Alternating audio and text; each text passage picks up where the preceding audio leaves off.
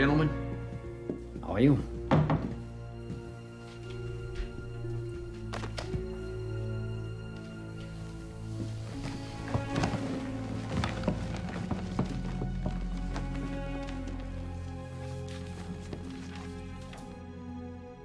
Mr. President, I've begun to put an assessment together as to why the operation did not achieve its desired result. Well, that's fine, but I'm less interested in a post-mortem than where we go from here. Where do you want to go, Mr. President? Well, Castro's going to continue to be a problem, and this government is committed to resolving that. I'd just like to go on the record, sir. The CIA's information about the reaction of the Cuban people was based on contact with dissidents among Castro's inner circle. Very good. You're on the record, Mr. Dulles. I think it's important to stress to our allies and the communists that, in spite this setback, that our resolve is not diminished.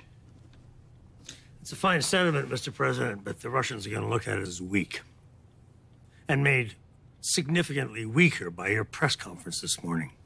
Well, I don't know if I follow you.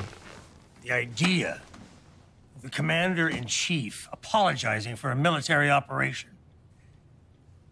Let's just say I've never seen anything like it. Well, I am known for breaking new ground. You may enjoy your witticisms, but there are 100 dead men out there. How dare you, sir? Might I remind you, you're speaking to the President of the United States?